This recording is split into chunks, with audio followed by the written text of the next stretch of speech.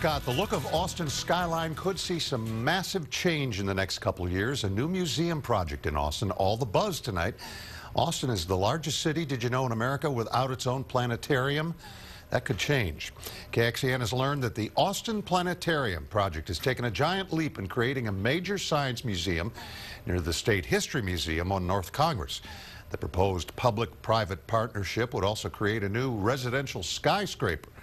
Omar Lewis spoke with the man pushing for these changes and joins us now live near the proposed site. Omar?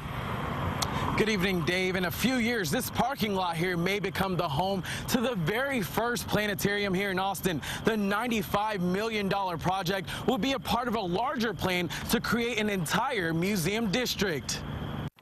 Melissa Pilgrim came to town today from Houston to visit the Texas Museum of History. I wanted some place to spend my time, and one of the favorite places for me is museums, period. But one place she won't be able to visit while in town is a planetarium, and that's because Austin doesn't have one. And we have nothing, and that makes us the largest city in the United States without a planetarium. But that may soon change. Plans are in the works to build a museum district, adding a planetarium next door to the Bob Bullock History Museum and across the street from the Blanton Museum of Art. The state's vision is to add a museum there, but to have it as a mixed-use development.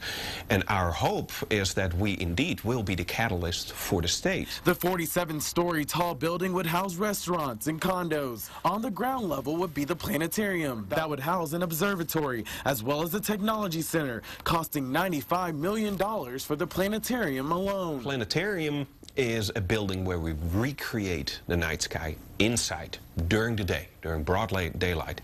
So it's really like a state-of-the-art theater, but now the movie theater is wrapped all around you. Developers are waiting for approval from the state, which could take about a year before they break ground, transforming this parking lot into a way to get a better understanding of the sky above. Somewhere late 2013, we're able to break ground. We are hoping to open doors somewhere 2016, maybe 2017.